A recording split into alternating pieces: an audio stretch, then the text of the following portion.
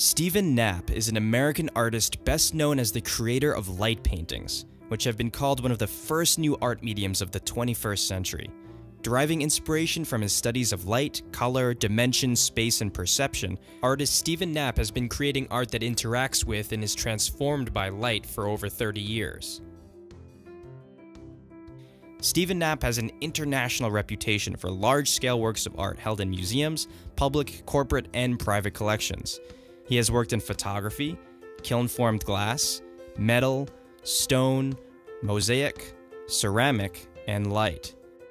Among his solo exhibitions were those at the Boise Art Museum, the Chrysler Museum of Art, the Baker Museum, the Butler Institute of American Art, the Polk Museum of Art, and the Flint Institute of Arts. So much of what we see is based on what we've seen before.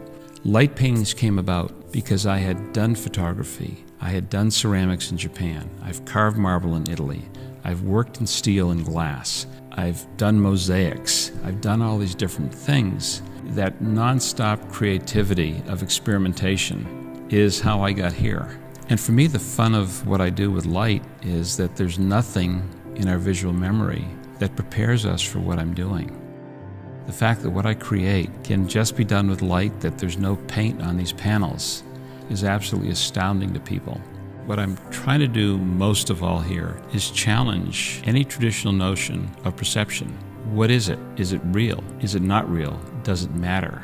These aren't done on computer. They aren't sketched out beforehand and trying to match a sketch. They are physically done on the wall in front of me. I draw shapes, I work with different shapes, give them to my assistants to cut and polish, and then I'll come down and start with an idea. I want to do something that's all gray. I want to do something that's very geometric.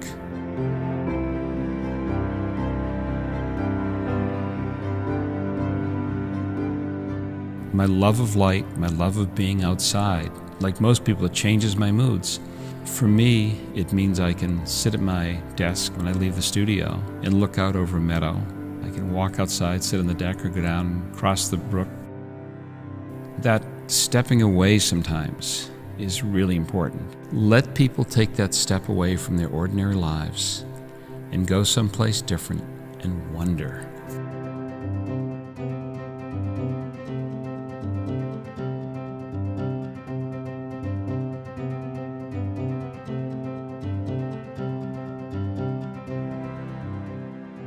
Make them think a little bit, make them step back from our devices, everything else that we spend our time with in this world.